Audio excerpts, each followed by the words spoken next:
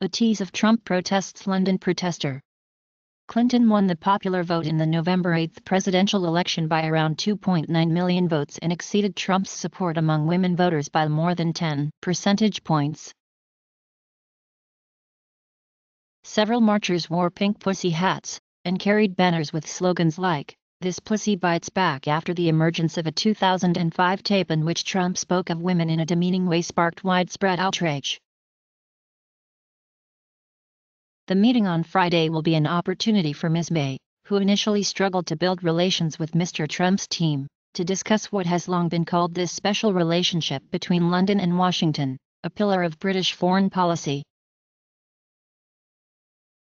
Follow @Ross Tory. More than 1,000 protesters showed up at the American Embassy in London to protest the inauguration of Donald Trump.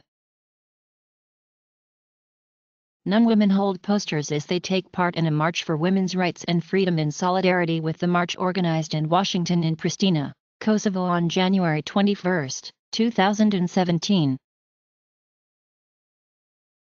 Saturday's march in Washington overwhelmed the city's metro subway system, with enormous crowds reported and some stations temporarily forced to turn away riders.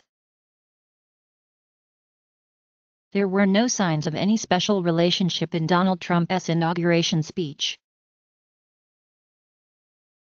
Washington. The White House vowed on Sunday to fight the news media tooth and nail over what officials see as unfair attacks on President Donald Trump, setting a tone that could ratchet up a traditionally adversarial relationship to a new level of rancor.